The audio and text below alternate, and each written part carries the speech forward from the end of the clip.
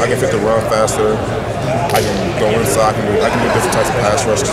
It just helps me a lot more. Part of the reason why you wanted to move to is the opportunity. Yeah, the opportunity. Yeah. Playing for Coach Johnson seems like a coach where he's not going to yell at you maybe, but if he was disappointed in you for something, kind of just shook his head, disappointed in you, that would feel like maybe the worst thing in the world. Yeah. But Coach J does not cuss. He does not. He restrains himself from yelling at you. And then, like, he's just like that grandpa, like, when you do something bad and you just know, like, dang, you really feel bad about yourself. Like, he makes you feel bad about yourself, but you come out the next day and you're like, ready to go. You don't want to, you just hate to disappoint him. And it's like, that's what we really like about Coach J, because he's not the type of coach to yell at you. He'll coach you up and tell you what you did wrong, but he makes you feel disappointed about it, but then you step back up the next day and you're ready to go. Is Coach Madison kind of the same way, but a little bit more fire, or how would you describe Coach Madison's coaching style? Coach Madison's like, he's pretty much like, you had a good day, you had a good practice. He's there to cheer you up, pretty much. He's that person. He's like, you can do this better, you can do that better. He coaches you up to it, exactly like Coach J. I haven't heard Coach Madison cuss either, but he's like, this is in the shadows. I mean, like, Coach J will talk to you, and then Coach Madison will come up to you and say something different. Like, you can work on this a little bit more, you can work on that. Jashon, every year people wonder and I think worry that Coach Johnson is going to have one more year left. Every spring, it's like, is this Larry Johnson's last year?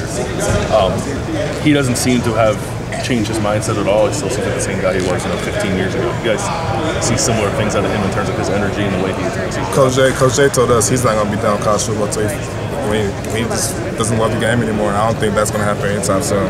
Because Coach J loves the game of football. He loves coaching us and making us succeed.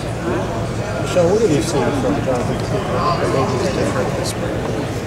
Pass rush ability.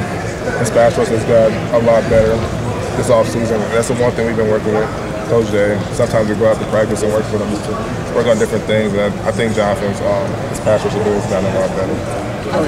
Last question.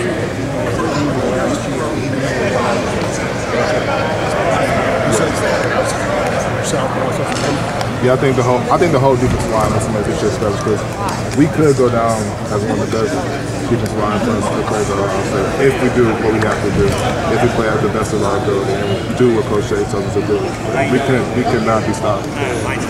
There's a lot of, I think there's like 3 or 4 sophomores right now who didn't play a ton last season as freshmen, but they're stepping into significantly bigger roles. What have you seen about that 3-summer, 4-summer guys? It's like Tyree, Teron, and Tommy. Like, when we come off the field, like, I think there's no drop off. That's the one thing that we really like. There's no drop off from like the first group to the second group to the third group. Each group looks the same, which makes it a lot more fun, because once one group goes out, the next group goes in and just keeps on going, which helps us look really good on film too. Thank you, Jay. Appreciate it, Jashon.